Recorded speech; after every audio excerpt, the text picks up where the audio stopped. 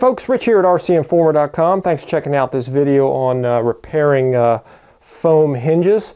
This airplane in particular is a FMS BF-109, and it ended up doing a cartwheel on the runway, literally rolled end over end, and the plane pretty much was fine with the exception of this elevator that just got torn off. Now this can happen you know, with a bad takeoff or landing or crash, or you can just be putting this thing in your car and you could snag the elevator or rudder and just tear one of these off, or an aileron or something.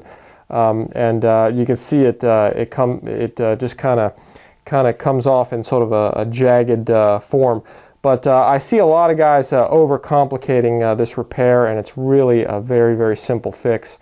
I've seen guys pull out CA hinges to fix this with, and all sorts of things. But it's as simple as really just sort of gluing it back.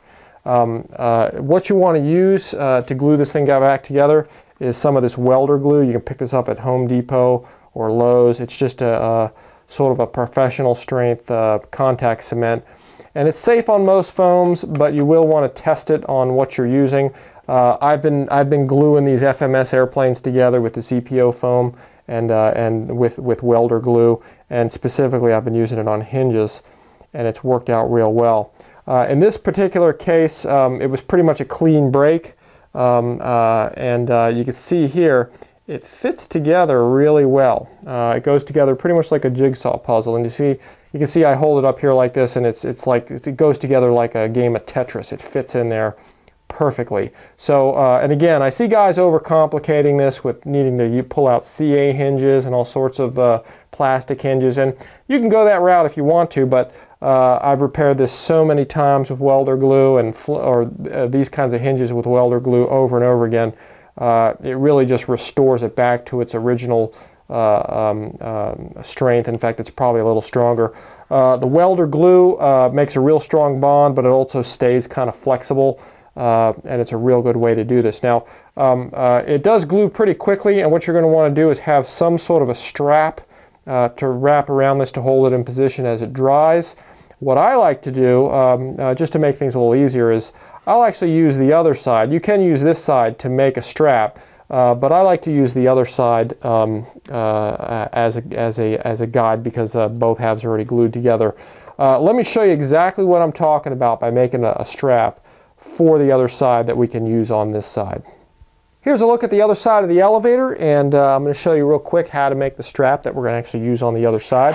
Just a quick and easy way to do it. You want to have some low adhesion painter's type tape, and you're just going to cut a length that's a little bit more than the cord line of the center part, or whichever part maybe is not kind of contacting well, but usually you only need one here in the center. But you can see I cut one piece off here. I'm going to take a second piece and make it about the same length. And here's what we're going to do with this stuff. We're going to take it just the way you see it. We're not going to stick it to the airplane, but we're literally going to wrap it around just the way you see this here. And I don't want this stuff to stick to the side of the airplane because if I do, it's going to take the paint off. So you sort of want to be very careful. But by using the back side of the tape only, you can see here that I'll bond the back half on first, and then I'll take the front part and wrap the front part right around the leading edge, trying to get it as flat as I can. It doesn't have to be perfect, because you'll be able to slide this on. And now you can see I have a strap that's going to pretty evenly hold this thing in position. And now I can just slide it off this side, slide it back on, and it acts as a nice sort of a bonding strap to keep this thing in place. Now I'm going to take it off, and I'm going to go ahead and use it on the other side. Now we're back to the other side again, and what I'm going to do is I'm going to test out my positioning strap here. What I'm going to do is just go ahead and you know, put the elevator back on, and really carefully I'm going to take this this strap. Actually, let me go ahead and kind of slide this on first. We'll get it in position where we want it, and then we'll just kind of slide this thing on. And you can see it does a real good job of holding this thing right where we want it. And voila, it's in position. Now all we really need to do is add the glue and slide the strap on and let it dry. You can apply the glue any way you want, but it's really just this simple. you have pretty much a good pointy tip on this on the tip of the welder applicator here. So really all you have to do is just very carefully just start squeezing out the glue and just sort of run it along here. It's not a bad idea if you have a thin paintbrush to sort of run over it with a paintbrush, a very thin a thin tip paintbrush, and just sort of smooth it out as you get it on here. But really all you have to do is just apply it this way. Now what I did is, after applying the glue, I just kind of took a paintbrush, and one that's at least thin in one direction, but I don't have any smaller ones in this one, but this gets the job done. And you just go to sort of spread it along those exposed areas of foam. And once you have it all on there where you need it, where the contact areas are, you go ahead and just really just put everything together the way you did. Get your strap on there, and go ahead and just put your surface right back on the way we saw it at the beginning, and just sort of slide it on there.